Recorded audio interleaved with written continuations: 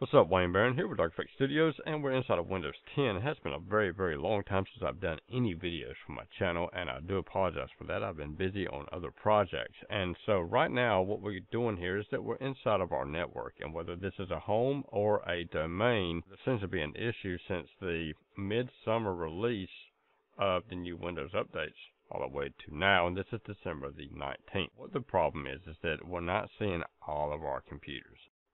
This is what we're supposed to see. This right here is on my laptop. This right here is on my desktop. Okay, so how I resolve this issue, we can come over here, right click on our start menu, come up here to apps and features. Once it loads, drag it over to the side, choose programs and features, and close out of this one.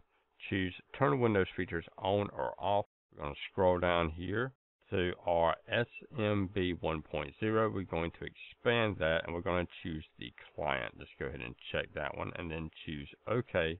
And now we're going to have to restart.